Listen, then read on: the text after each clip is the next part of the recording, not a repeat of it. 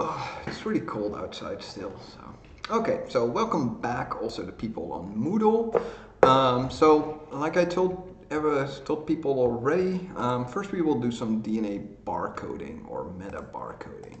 So, as far as I understood it, DNA barcoding is a Marlin.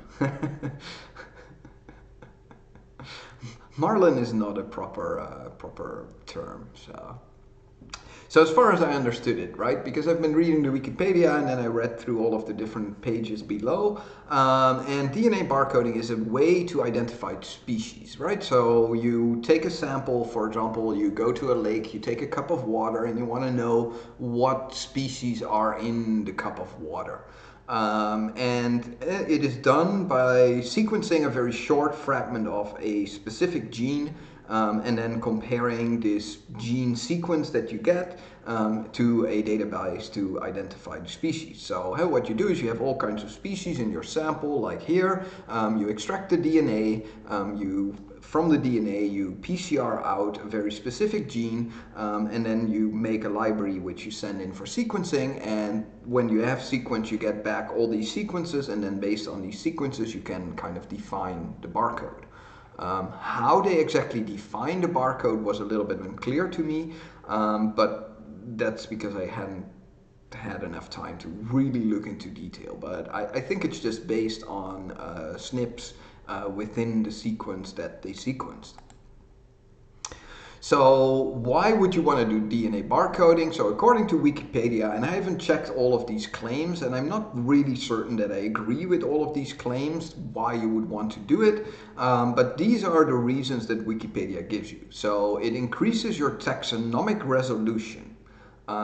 Which might be true, right? Because if you would just look in a microscope, so you take a drop of the water that you got from the lake, and you would look into that drop of water under a microscope, then you can only identify so many species, and of course many species are very similar. Because under a microscope, like if you see a little animal with a couple of legs, then hey, you have to be really good to kind of say that this is a completely different species than something else which looks very similar, right? So and of course in DNA you don't have that problem. DNA can help you decide if there is if two species are equal or if they are different.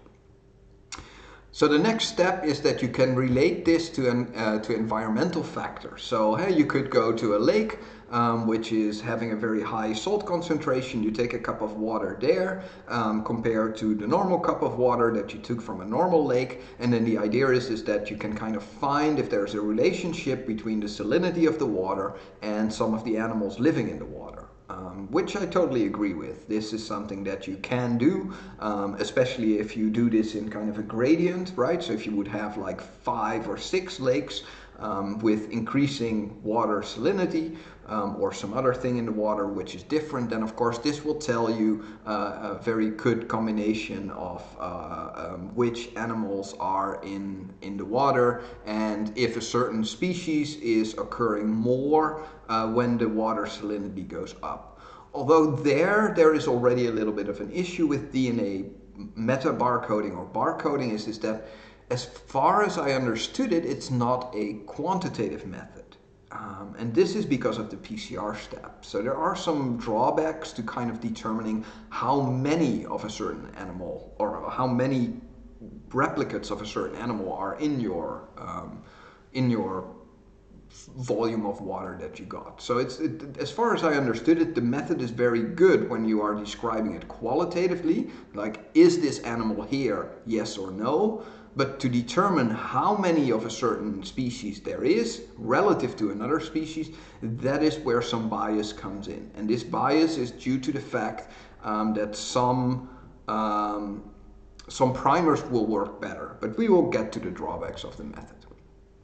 So increased comparability among regions. So if you have like water from 6 different lakes in 6 different countries, of course DNA barcoding will help you compare them much better than looking through a microscope. Inclusion of early life stages and fragmented species.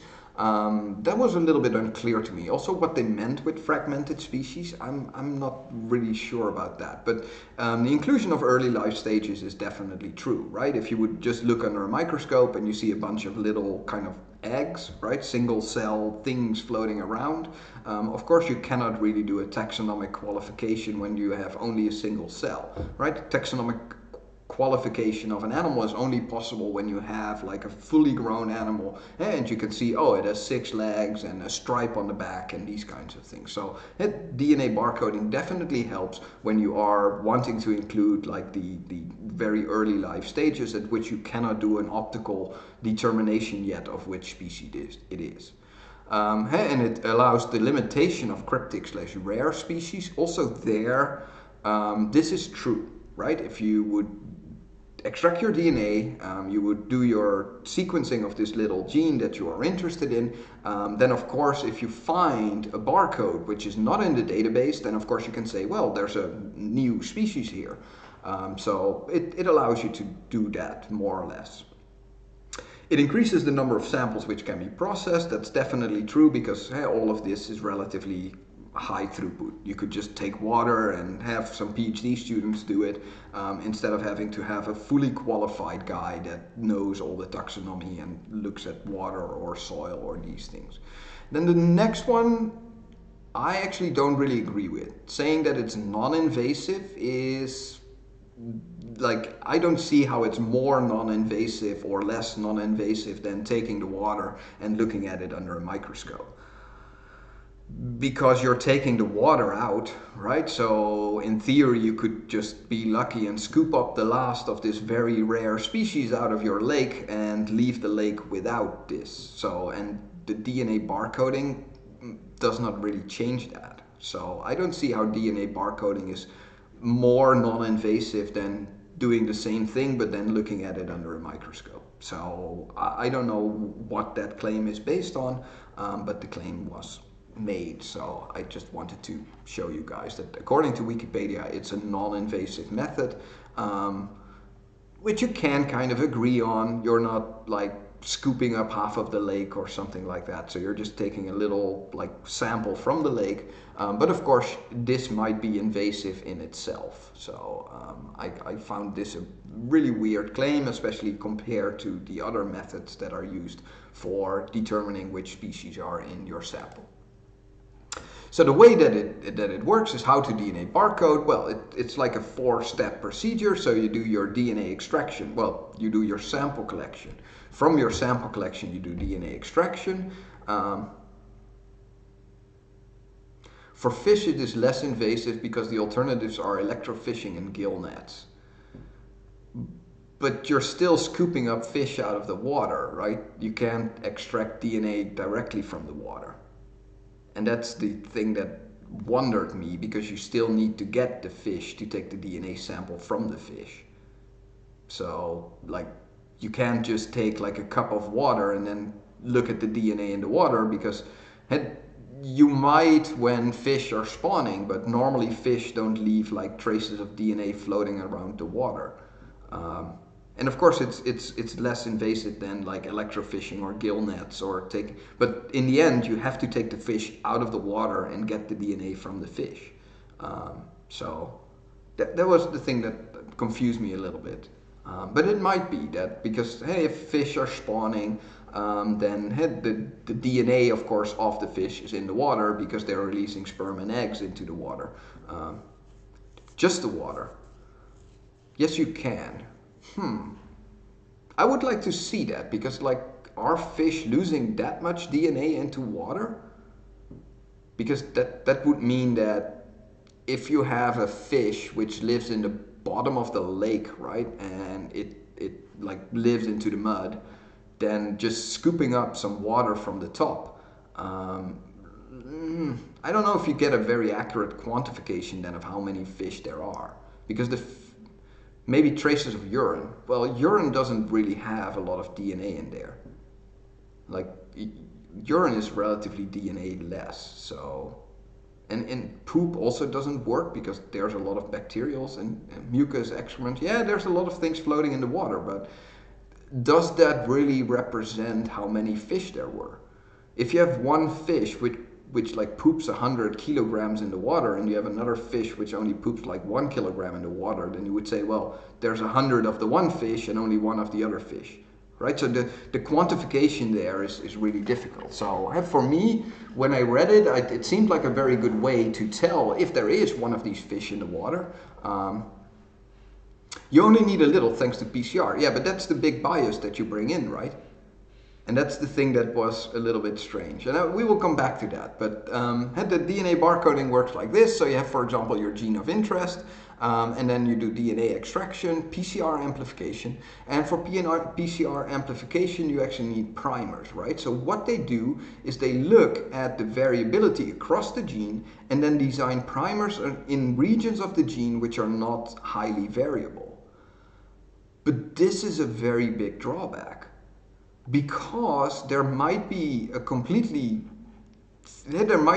thousands of fish which have a mutation here which makes your primer completely non-functional for this species, right? So you might see that you might miss the crocodile in the water, so to speak, right? You take your water sample, you do your PCR, but you never amplify the crocodile DNA, because the crocodile that's in the water is just having a 2 or 3 SNPs in this region, right? So this region is not zero variability as you estimated beforehand, but has a little bit of variability. And this little bit of variability will make so that primers cannot really bind there, because primers need to be almost an exact match. And as you can see is that to do proper DNA barcoding, you need a gene which is relatively variable, right? So you can't take a gene which has no variability, because then you cannot decide which species there are. But by taking a gene which is variable, you directly run the risk of excluding like a whole part of the tree of life. And I found that really weird, because then there can be like, so you're testing your water and then you're saying, okay, so these are the species that are there. But you could just miss like a whole whale or a crocodile which is in the water. So for assessing the biodiversity, you need to know for sure that your primers are going to work on all of the species in the water. But one of the things that they said is that it allows you to detect cryptic and rare species. But if you've never seen these species before, you cannot take these sequences into account when you are designing your primer.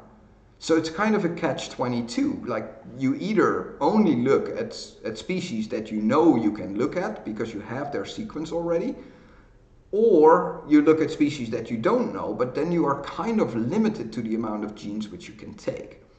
So I found this a little bit weird. And the PCR step is dangerous, so to speak, because of course, primers, if they are not a perfect match, but have like a single base pair nucleotide difference, right, then the efficiency of the primer will be different for different species. So some species will be amplified every round of PCR, but other species which have a SNP will only be amplified like every other sequence. So in the end, you end up with a massive skew towards a species which has a perfect match to your primer compared to species which have 1 or 2 SNPs there. And of course, beforehand, you can try and figure out which primers would work the best, right? By putting them in regions which are highly conserved across many, many species. But we know that it is biology. So there's always one of these white crows there. So a species which does have SNPs in this highly conserved region. And that's the thing that I was a little bit wondering about with this method, is how do you make sure that you don't miss something? And if you make sure that you don't miss something, how do you then make sure that you are not biasing your analysis towards something that you want to see, or towards something which is relatively uncommon, but you make it very common because your primers are a perfect match to that. So I think that everything on this method is very sensitive to the primers that you choose. And choosing slightly different primers will give you a completely different quantification. Because now you might be biased towards crocodiles instead of fish, or you might be biased towards whales instead of fish. So that was the thing that really I really wondered about. But the method itself is relatively easy. It's a 4-step method, so DNA extraction, PCR amplification, sequencing, and then you do data analysis. So data analysis is nothing more than looking at the sequences that you have, comparing them to the database, and then saying, okay, so I have a sequence here which matches to a species. So which genes do they generally look at? And that I also found a little bit strange. Because they use 16S and 12S and COI and cytochrome B for things like animals. For plants they have different markers, for bacteria they have different markers, for fungi they have different markers, and then for protists they have different markers as well. And of course, like, there's not a lot of variability in some parts of the 16S genome, but I would bet if you would just take ensemble and you would dump all known 16S species out of animals, then I would bet that there is literally every base pair will have variability if you look across enough species. Because in the end it's biology, and we know that every base pair in the genome can mutate, and because it can mutate, it will mutate. And at the PCR step, yeah, it is, you only need a little bit, but the problem is how much do the animals really how much is there really in the sample? And that's something that I found a little bit strange. So these are the genes that are used commonly. And of course, if you look at a certain gene, you also have to have a database, right, which uses this. So I found that there are 3 major databases which are mentioned on Wikipedia and also cited a lot in the papers that I read about DNA barcoding. And that is the Barcode of Life data system, also called BOLD. And this is a database mainly for animals, and it is based on the COI genetic marker. So it only if you use the COI marker and only if you look at animals can you use this BOLD database system. You have UNITE, which is the reference database for molecular identification of fungal species, and they use this internal transcript spacers, genetic marker region, so they have this ITS marker. And then you have diet.barcode. This is data for 2 different genetic markers, and they don't really have a focus on any particular species, but they are more or less multi-species. So they look at fungi and animals and diatoms and these kinds of things. But you can see that, for example, if I would take the CPN60 marker in bacteria, right, then is there a database for that? And like, there doesn't seem to be one single database which spans all of these different markers and has like barcodes for all of these different animal groups. And of course, when you're looking at biodiversity, then of course taking a sample and then first doing PCR using 12S to detect all the animals, then using the ITS marker for plants, then using CPN60 for bacteria, and for example RBP2 for fungi, and then COI for protists, there will be a lot of overlap between these things. So I'm a little bit uncertain about how that will be. But at least there are some of these databases where you can look up your barcode and get a species assigned to your barcode. Again, also here, people make mistakes, right? So for every entry in the database, it's human work, there will be mismatches. So some of the sequences or barcodes in the database will be coupled to wrong species. So again, here you have a source of error. And depending on which database you use, you could get a slightly different answer because the barcodes might be not properly annotated, or the annotation might vary from database to database. So again, of course you can circumvent that to use multiple databases and try and find out that way if it works. But I found it a little bit strange. So when they talk about DNA meta-barcoding, it's the same as DNA barcoding, but now they do simultaneous identification of many taxas. And the thing is that for DNA barcoding, I'm 100% sure that it will work because you're only looking at a single species, right? So you're looking at a certain barcode and see if that's there, right? So you can identify if there is a mushroom or if there is a certain fish in the water or not. But when you are starting to do this and do this kind of multiplex, right? And that's one of the things that bugs me the most about the method, is that it shouldn't be called DNA meta-barcoding. No, it should have been called multiplex DNA barcoding. Like, it's like, there's a way of naming things in science, right? So it's a method for taxonomic identification, but the method name is taxonomically wrong, which is just a little bit strange. But the idea is that barcoding is for a single species, meta-barcoding is when you look at like your whole sample in one go.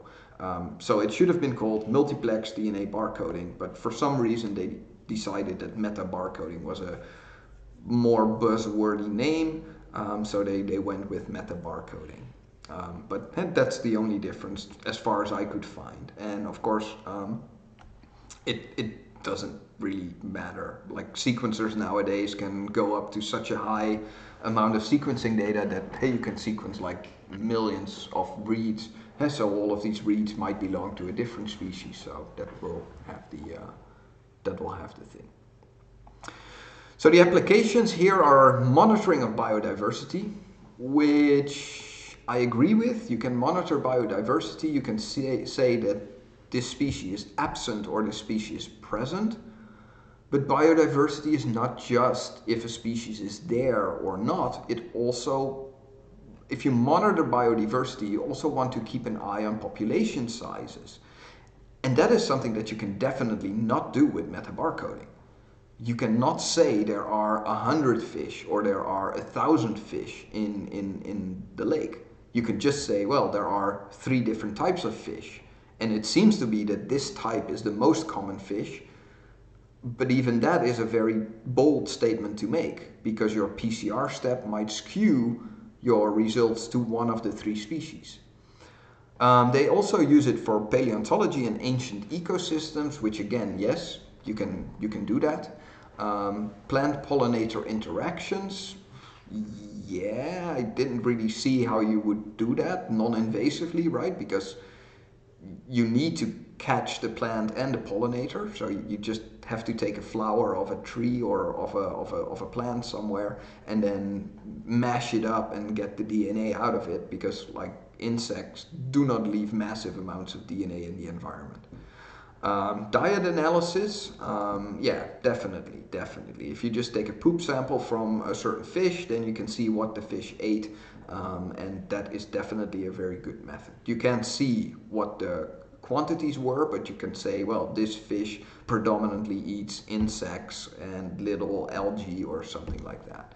And they use it for food safety. Again, here, you might miss a massively pathogenic bacteria in your food, which just has SNPs in the region that you're trying to amplify using your primers, right? Because if you have SNPs in your primer region, then this method just doesn't work at all. So the choice of primers is critical when you do DNA barcoding. So these are the 5 physical limitations that Wikipedia listed. So let me, I made a little file for this, what I thought would be the, what would be there, because I agree with a lot of these. So the physical parameters, the physical parameters are very difficult to define, at least for me, right? Because one of the things is that it hangs in with the database being wrongly annotated. So if the database is wrongly annotated, then of course you get wrong data out, right? If the database just made a mistake in annotating a certain species to a certain barcode, then from now on you will always detect the wrong species. And this is not something that is easily fixed. And the same thing holds for just dumping sequences out of GenBank or some other database. Also there, a lot of sequences have been found but have never been annotated to a species, or some of them are just wrongly annotated. And they say that the best would be to just limit yourself to a number of species which you know to be true. But then the problem is that one of these advantages, the cryptic species, right, or the rare species, you won't be able to find those. The technological bias is something which I really, really worry about. Primers cannot be designed universal across all branches of the tree of life. Every animal will have SNPs at positions where you do not expect them to be. And this kind of fits in with the physical parameters. If you use a certain primer, then this primer will not work for some animals. And that is the main problem that I have with the method. There's a lack of standardization, but that is something that people are working on, because depending on which PCR protocol you use, which primers you use, and you get slightly different barcodes. And of course, you can only use a method like this for monitoring biodiversity if you have fixed standards. You say we use these primers, this is the protocol, this is the way that we do our sequencing, and this is the way that we go from sequencing to barcodes. So there are some projects I read up on the DNA Aquanet or the Aquanet DNA kind of thing, which has been done in Europe. So there, it makes sense. So yeah, standardization is very important, and without standardization this method is not going to take off. And then you still have the mismatches between morphological and DNA barcode based identification, which they gave on Wikipedia a couple of really interesting examples, plus of course the fact that if you want to monitor biodiversity, then the problem with barcode based identification is that dead animals still have DNA.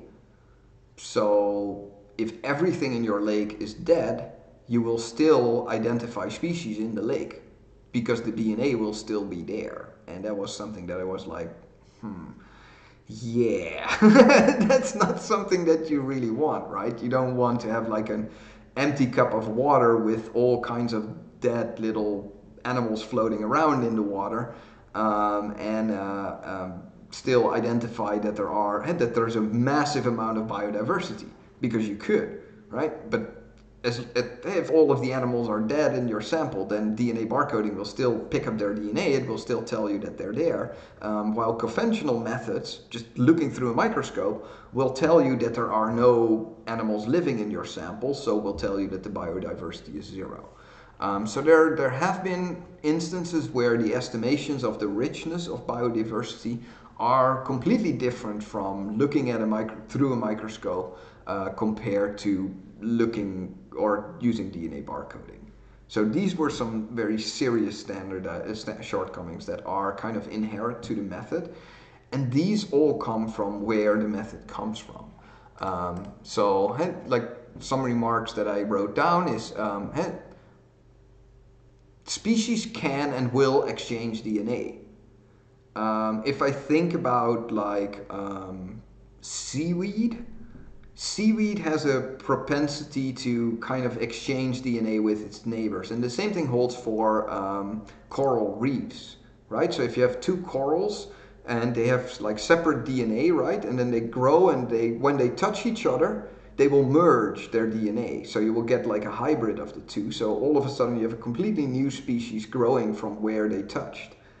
And if the target gene that you are doing is exchanged, divergent taxa will seem close together or actually the same, while they're actually not. And that's also one of these drawbacks, right? Is that it works very well for species that are having like 1 or 2 DNA strands. But for things like onions, which have like 30 copies of each DNA strand, it will not be a very good method, because onions also like to exchange DNA with their environment. And bacteria, the same thing. Like bacteria, they kind of conjugate with each other and they just exchange the genetic material. So and you can have like an E. coli bacteria having the 16S RNA of a Bacillus subtilis. And then using DNA barcoding, you would say, well, this is a Bacillus subtilis. But when you would look through a microscope, you would definitely say, no, this is an E. coli based on the way that it looks. The method is very, very susceptible to the gene chosen. And of course, this is something that you can kind of circumvent by doing 4 or 5 different genes, right? So by looking at 4 or 5 different genes in tandem, you could get an estimation based on each of these genes, and then kind of the overlap between it is the thing that you want to trust. But again, there are issues there because sequences don't come paired up. You have to decide which barcode belongs to which species. It could be that you get a completely different description of what is in your sample based on the gene that you're looking at. The thing that I read in none of the papers and which I had to think about was, since you are doing DNA sequencing, but when we were talking about proteins and DNA and the tRNAs and these kinds of things, we already found that protein sequences are much, much more conserved in the scope of evolution. And the DNA sequence is not really, right? So the third base pair in the DNA can change anyway. So if you sequence a piece of DNA, right, and it's just hypothetical, if you sequence 3 pieces of DNA, right, so the first sequence and the second sequence, they have one single nucleotide polymorphism, right? So you would say, okay, these might be 2 different species. But then the third one has like 15 single nucleotide polymorphisms compared to the first one, and 16 compared to the second one. But as soon as the protein encoded by the third one is identical to the first one, then it's actually more or less the same species. Because like the DNA is much, much less stable than proteins are. So you can change, hey, if you just take a protein which is 100 amino acids long, then you can change 300 base pairs without changing the protein. And of course, within a species this happens. Mutations occur. And mutations are only selected for or against when they are changing protein structure. So when it is happening in the wobble base, then your barcode changes, but the species hasn't changed. And you can have a lot of differences on DNA level and have resulting in no differences on the protein level, which then would not have any speciation thing, right? It would not lead to different species. Primers can and will fail. Yes, you need to target a gene which is variable. So because you are targeting a gene which is variable, there will be variability in the region of your primers. And since there is variability in the region of your primers, your primers will be massively biased to species where they perfectly fit compared to species where there's 1 or 2 SNPs.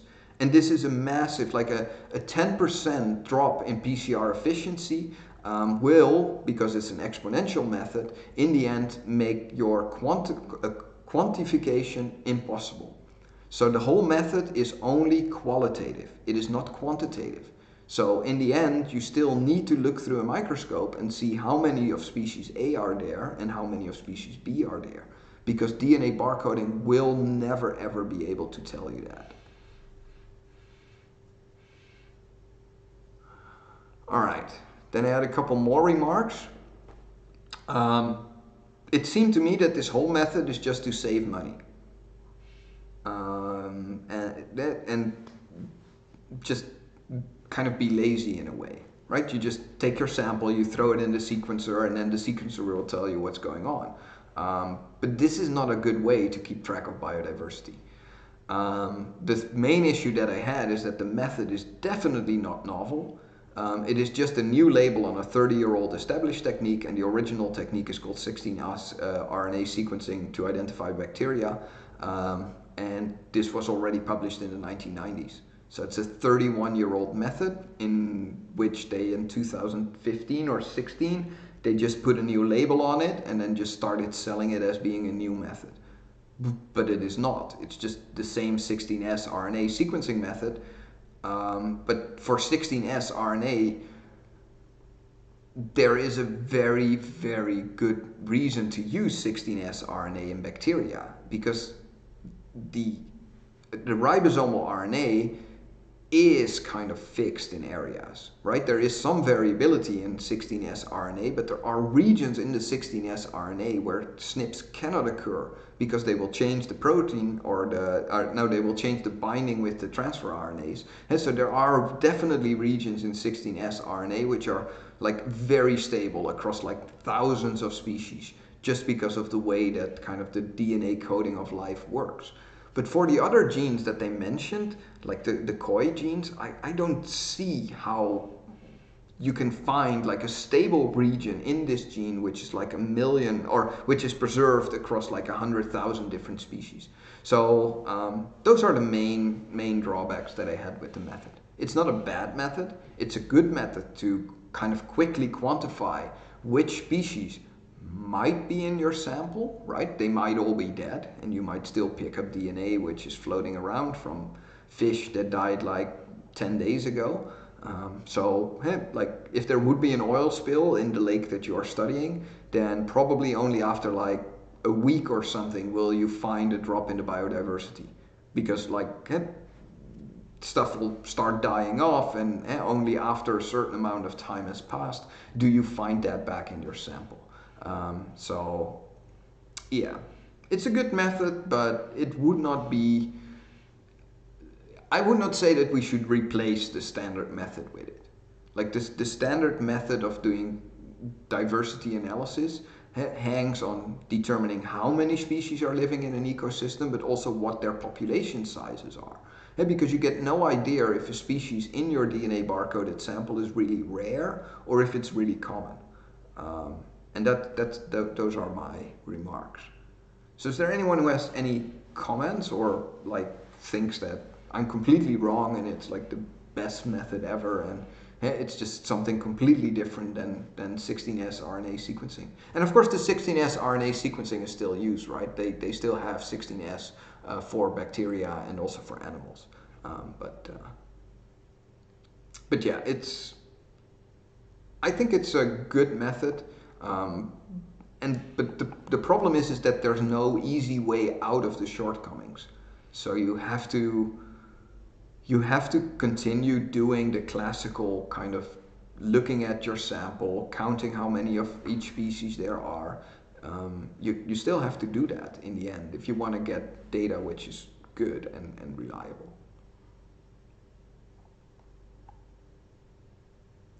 All right, so if there's no comments or questions, then let's just continue with the literature management section.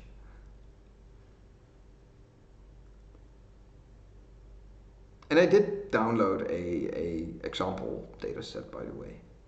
So you can play with example data that's there, which is good. I like that. I like when people have like a little example data set where you can play with, go to a database, figure out what's in the kind of example data set. So it does work, but it's just, I don't like the lack of quantification.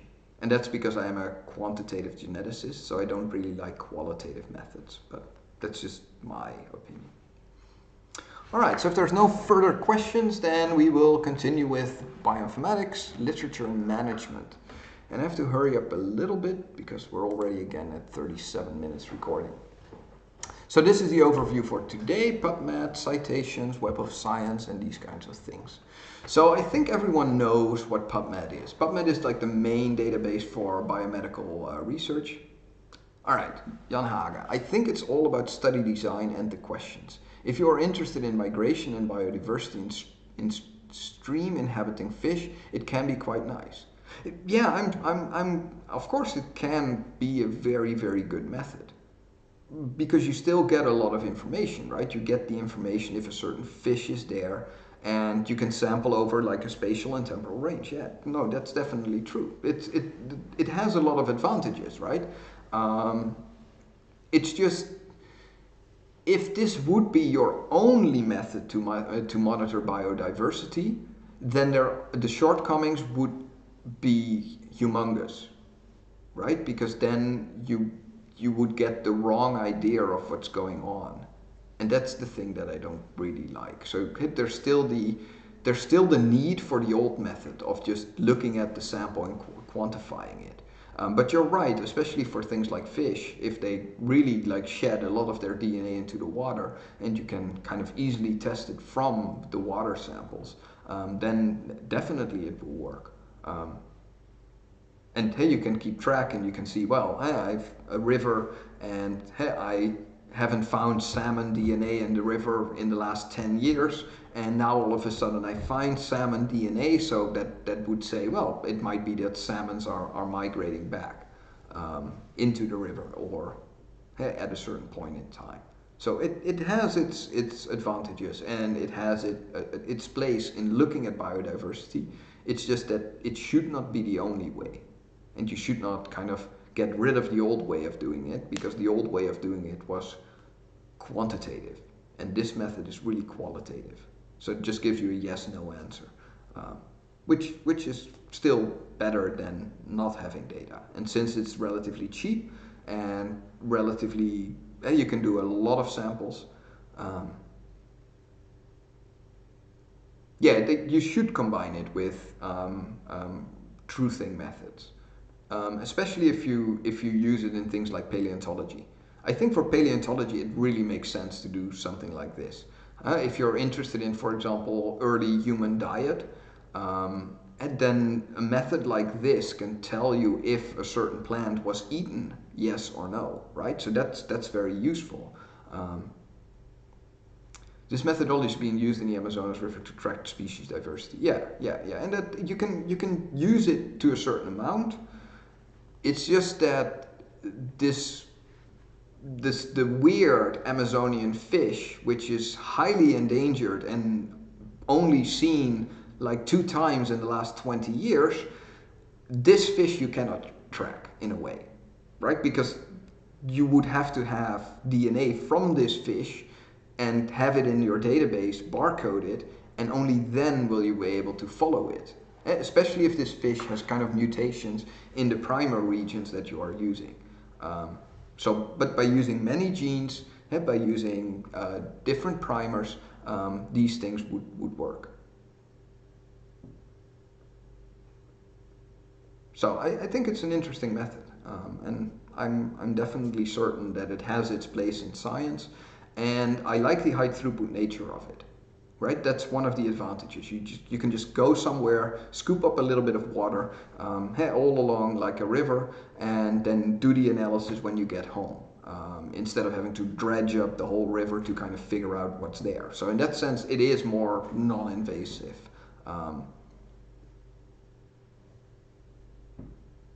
Good. So yeah, it's interesting, and of course it's not a novel method. It's 30 years old at the minimum. At least that's how far I could go back and find like reviews of 16S RNA. All right, so let's quickly talk about Pubmed, right? And leave the DNA barcoding behind. We can talk about DNA barcoding more at 5 if you guys are still up for discussion. So Pubmed. It contains 26+ million citations for biomedical literature, not so much citations, but it indexed a whole bunch of databases, right?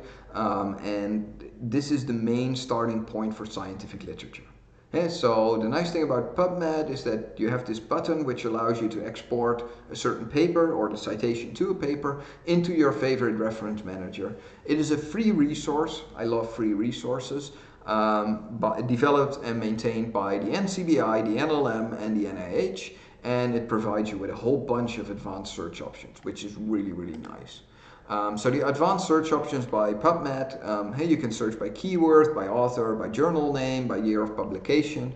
And so keywords allow you to identify key concepts in your search. So you enter the term in the search box, and the nice thing about Pubmed is that it will suggest things while you are typing. So if you're like me and you're a little bit dyslexic, and when you start typing, then it will say, well, did you actually mean pig with an I instead of an A? So it's very good. And then you just click search and it will give you. So if you want to find out what role pain has in sleeping disorders, and then of course you use keywords like pain, sleep, and disorders, and it will give you literature. But you can do a lot of things, because you can use quotes when you have, if you don't want papers which have sleep and disorder in there, because that's almost every paper ever written, but you only want sleep disorders, you have to quote them, so that's important. You can use standard Boolean operators like and, or, and not, so sleep disorder and pain will give you papers which are talking about sleep disorders and pain, or will give you papers which talk about sleep disorders or papers that talk about pain. And you can you can construct very specific queries like pain and sleep disorders and apnea. And of course here, when you use the brackets, then hey, you can kind of force it to be a single keyword. You can search across fields, and fields are enclosed by square brackets. So hey, if you want to search for all QTL papers published by me, then it's QTL and Arends, of course, has to be the author. So you don't find papers where they just talk about an Arends. And you can also do things like language, which is really handy. These are all the available fields, and I just wanted to mention that. So if you're interested in like all publications from a certain grant or certain ISBNs, then you can just search for that, which is nice. You have the query builder, which I like a lot. So if I have to do like a whole bunch of like very specific queries to figure out, especially when you do literature review, right? Then you want to have all available literature from a certain time range, published in a certain field, in a certain language. And then the query builder helps you to kind of make a pre-selection of all the papers that are important, and then you still have to go through them manually to see if the papers are really about what you want. But if you want to see all of the QTL papers that I published in PLOS ONE in the English language, then the query builder can help you and get a very short list, very specific list. If you search by date, you have to be aware that date is in this format. So you always specify year, month, day, which is not the regular way that we write dates. And the structure that you can use is from, to, and you have to say date as a date, right? Because this is one of the keywords that you can search by, or the key fields that you can search by. But if you want to search publications between 2001 and 2015, then this is the way how you write it down, right? So you say 2001, date publication, 2015, date publication. And this, if you ever have to do a literature review, using some of these advanced search options will be really handy.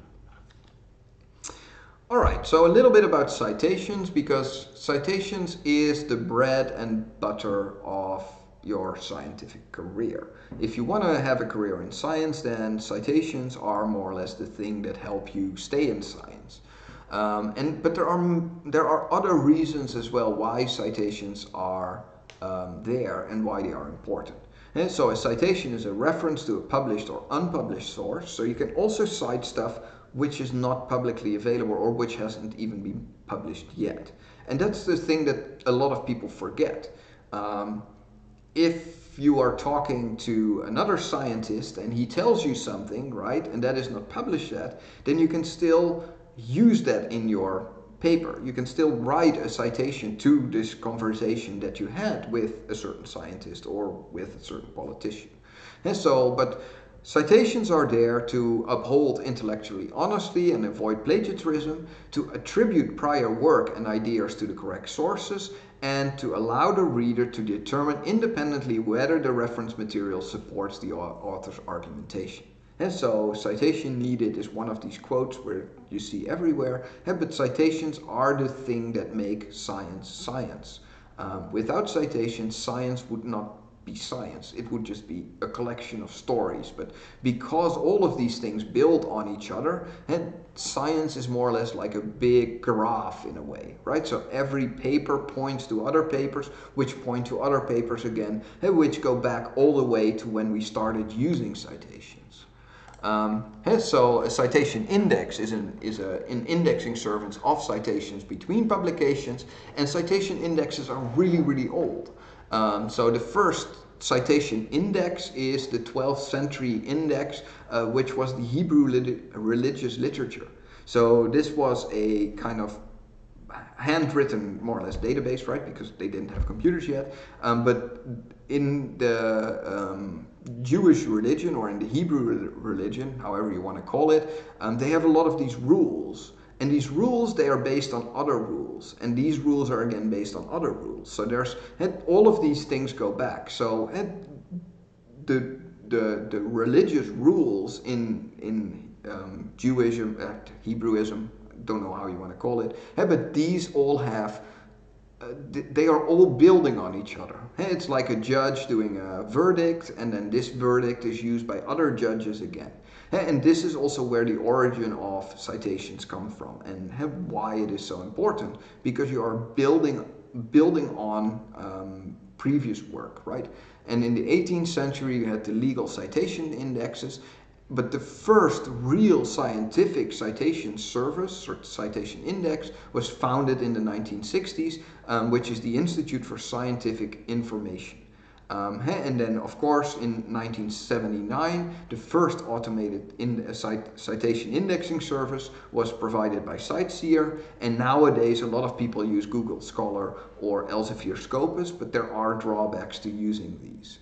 And so citations go back a long time, and their origin is in religious, more or less, laws and rules, which was taken up by more or less the legal, kind of the legal department, which then made citation indexes of rulings that judges did, so that you keep it fair, so that someone doesn't get punished like for 10 years for stealing a horse and another guy gets the death penalty, right? You kind of build your sentence based on what people got before.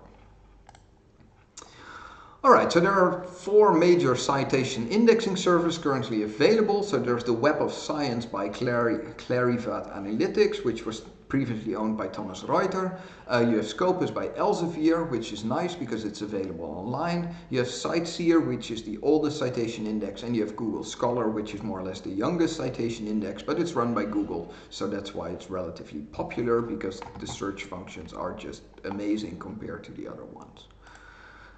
Web of Science is an online subscription-based scientific indexing service, right? It provides a comprehensive database, it searches across many databases, and it's very cross-disciplinary. So it's not just for biology, it's not just for like economy or other things, no. Web of Science has an index coverage from around 1900 to present day. The big issue that I always have with Web of Science, and especially since I'm working in Germany for some time now, is that titles of foreign language publications are translated into English and you cannot find them in the original language. So the really nice paper that we wrote for the German diabetic journal, right, which is in German, you cannot find that by the German title in Web of Science. You have to translate the title into English and then search for that, but there's often a mismatch, so it's really hard to find non-English literature. But Web of Science itself is really good, and it consists of more or less 7 different databases. So there's the Conference Proceedings Citation Index, which covers more than 160,000 conference titles, and this ranges from like the 1990s. So if you're interested in like the Wannsee conference, then of course that won't be in there. That's way too old. And you have the Scientific Citation Index Expanded, which is 8,500 notable journals encompassing 150 disciplines, and this ranges back from like 1900s. You have the Social Sciences, which are 3,000 journals in social sciences, also 1900 to modern day. And then Arts and Humanities is relatively novel, It is from 1975. And that's of course Arts and Humanities and 200 and major scientific and societal science journals. But it is built up of 7 different databases. The database that is most important for chemists is the Index Chemicus, and that lists more than 2.6 million compounds with their inventors. Which is, of course, if you're a chemist and you make a new substance, then you want to know, am I the first one to make this, and can I write a nice publication about it? And this goes back to around 1993. And of course, older compounds like penicillin and stuff you can also find, but before 1993 it's relatively sparse and relatively hard. But hey, you can kind of have a good idea there. There's also current chemical reactions, and that is from 1986. And some of the older archives have also been indexed, but chemical reactions also are something that are citable in literature. And you have, of course, the book citation index, and that covers more than 60,000 selected books, and that is the newest edition, because books in Web of Science are only going back to like 2005. Why am I talking so much about Web of Science? That is because if it is not in Web of Science, it either does not exist or it is not science. So if you are publishing in a journal and this journal is not indexed by Web of Science, then officially this is not a peer-reviewed paper. It can be peer-reviewed, but it's not scientific, because it's only science when it is in Web of Science. So that is something to remember, especially with a lot of these predatory journals out there, which have a name which looks very much like well-known journals. But the key is here, if it is not in Web of Science, it is not science, or it does not exist. So also when you do citations, make sure that the things that you are citing are in Web of Science, and don't build like your citations on like just random journals that you find online. I told you that it's subscription based, but you can get free access to the database. And the only thing that you have to do is use Researcher ID. So if you make an account on Researcher ID, then you can sneakily, via Researcher ID, search in the Web of Science database. So that's a tip for you guys if you ever want to look into the Web of Science and you don't want to pay for it, or you're working at a university that doesn't have a subscription. Go to Researcher ID, just make a personal account there, and that will allow you to search through the database. And officially it only would allow you to search through your database for your own papers, but you can also search for other people's papers. So it is a good kind of backdoor into the paid Web of Science database. All right, so this is my Web of Science information. This is already very, very old because last update was 2017. Of course, this slide hasn't really been updated that much.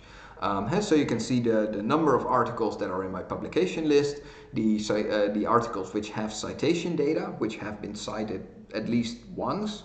Then you get the sum of times cited, which in this case would be 344, and then you have the average citation index per article, and then my H index, and then the last updated. So hey, you can see that on average when I write a publication, then it is cited around 20 times, which is not bad in a way. And the average citations per article, of course, older articles rack up more citations. That's just normal, but this is some information that you would normally give in a job application for a professor position or a postdoc position.